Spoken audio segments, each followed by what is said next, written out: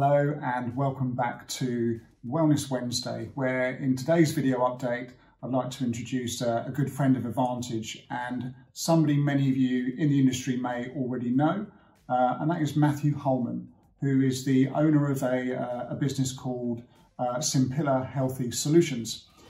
So Matt is a mental health consultant, and their business's mission is really to normalise the conversation around mental health, specifically in the workplace. So today Matt is going to be giving us some general thought-provoking information and ideas around mental health in the workplace that also apply in general daily life. So there isn't really much more of an introduction I need to give because Matt covers it all. So over to you, Matt. Hi, I'm Matt Holman of Simpila Healthy Solutions, and thank you for allowing me the opportunity to deliver this daily update to the Advantage Travel Partnership. I'm passionate about mental health, and right now we need to learn to talk about this more than we ever have in the past. It's such an important subject whilst we're going through these current challenges and the current crisis. For anyone that's left alone, for anybody that's been furloughed, for anybody that's unfortunately lost their jobs through the current crisis, please know that there's always somebody there to talk to. If you're the manager or an employer or an employee of a company and you know somebody that might be struggling right now, please do take the moment to reach out to them, just to check in with them, just to see how they are.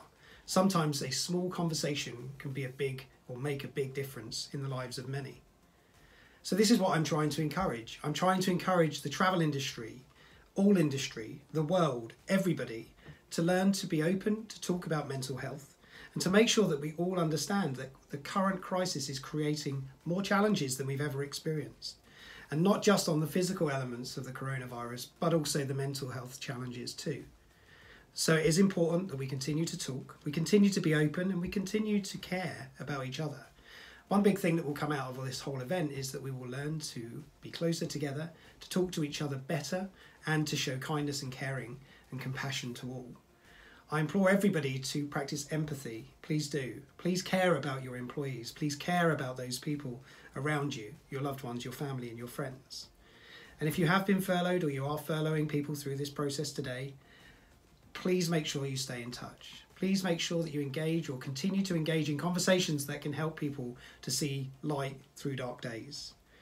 Because prior to the coronavirus, we had serious issues with mental health problems. 1 in 4 adults every year experiencing mental health challenges. 1 in 6 working age adults experiencing challenges in the workplace due to things like depression, anxiety and stress-related illnesses. We need to make sure that we're providing the same support or better support than we were providing previously. As we go through these months and these days and these weeks, we want to ensure that we at least maintain our mental well-being. If not, we want to even improve our mental well-being by doing good things. And good things come in different ways for us all individually. We're all going through a very different, unique experience of this current challenge. Some people will thrive, some people will struggle. And what we have to remind ourselves is even if it is only a small percentage of people that are struggling, we still have to support them. We have to remind ourselves that the small percentage of people that will be struggling, and I think there will be quite a few people in that community, need our help right now. So please, if you are able to, pick up the phone, speak to your colleagues, your friends, your family, have a conversation that's honest about how we're really feeling. Because when we start to ask those conversations or have those conversations about feelings, when we start to really want to understand what's happening, we can learn a lot more about each other. So it's really important right now that we do that. As the travel industry has been put on pause, we don't have to put everybody on pause or under sheets or not able to stay connected to the businesses. The businesses have a responsibility right now to improve the awareness, to engage in those bigger conversations, and to plan for the next phase, for the next part of the future recovery. Because we don't know how long the recovery is going to take. From a mental health perspective, we know that the impact of the coronavirus is going to have a long lasting effect on people's mental well-being. Consider those travellers who will be asked to go back travelling again. Think about the mental impact to those individuals that, as part of their job, they have to be on the road. Think about what that means to them mentally. Managing anxiety is going to become a critical element of travel in the future. And ensuring that security, safety, and mental and physical health are really paramount in supporting the individual traveller. And actually, we're all human. And we have to remind ourselves that this human element to our workplace is so critical right now, because humans are suffering, humans are struggling, and there are lots of people now who are sat in isolation at home in their own environment that feel disconnected. So again, as I said, please reach out. Please talk to people. If you are struggling and you don't have anybody to talk to, you can always contact the Samaritans. It's a free call, it's a free number, and it's 116123.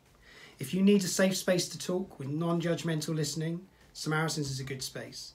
If your organisation today has mental health first aiders in place, they are also a good opportunity for you to reach out and to get some support. But please, please, please do remember, we all need to talk about mental health. It's so important right now. Together we will get through this. Together we will help support more people. And as we come through the other side, we will have a new awareness and understanding of what it really feels like mentally for those who are struggling. So thank you so much for allowing me the chance just to say these few words today. I do genuinely appreciate that. I want you all to stay safe. Please stay healthy. Please take care of each other. And please look after yourselves. Thank you.